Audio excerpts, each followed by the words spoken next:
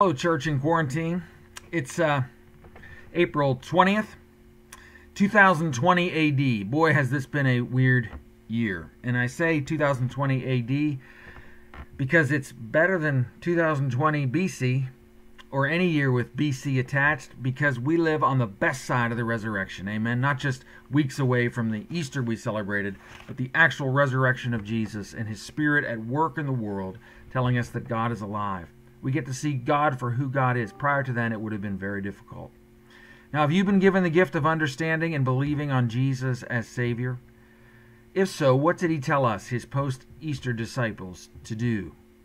Clearly, he said to be his witnesses and to give testimony. In Luke, he said, "This is what I told you," when he was meeting with those disciples in the upper room prior to his ascension. He said, "This is what I told you when I was still with you.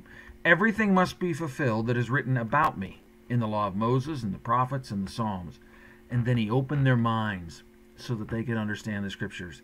And that kind of mind opening only happens on this side of the resurrection. He told them, "This is what is written. The Messiah will suffer and rise from the dead on the third day, and repentance for the forgiveness of sins will be preached in his name to all nations, beginning at Jerusalem. You are witnesses of these things."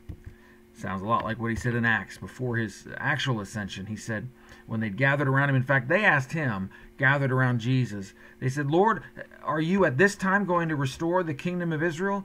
They didn't know what they were asking. They were still confusing Jesus with a political power, I think, a king of a kingdom on earth.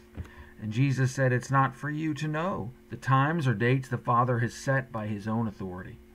But you will receive power," talking about the coming of the Holy Spirit on Pentecost, 50 days after the resurrection. "But you will receive power when the Holy Spirit comes upon you, and you will be my witnesses in Jerusalem, in Judea, in Samaria, and to the ends of the earth."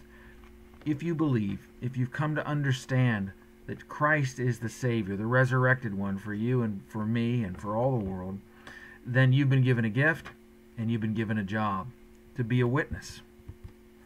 Now, so my question is simply this, and this is a short letter today. Have you met Jesus? Have you asked God to open the eyes of your heart to his presence? Has Christ revealed anything to you? Do you have a testimony? That's what I'm asking. If you've put your trust in Jesus as Savior, if you've come to believe, you have a testimony. In church, just yesterday, we saw the testimony of Whispering Danny. If you want to see it, just look up. I'll try to link it in one of the comments. But if you go to YouTube and type in Whispering Danny testimony, you'll get a 10-minute testimony from a tattoo artist here in Kansas City named Whispering Danny. Great story and a great outline of how God came to be known in his life as Savior. It's his testimony to how he came to know Jesus. If you're a believer, you have one. And it doesn't have to be dramatic. It just has to have this outline. In fact, here's what I'm asking. I'm asking that whoever hears this and wants to take this challenge would write their testimony. And if you wish, even film it. But start by writing it. And do me the great honor of sending it to me at godsquad@classicnet.net. I'll leave that link on here too. But here's the outline. Describe your life before you met Jesus.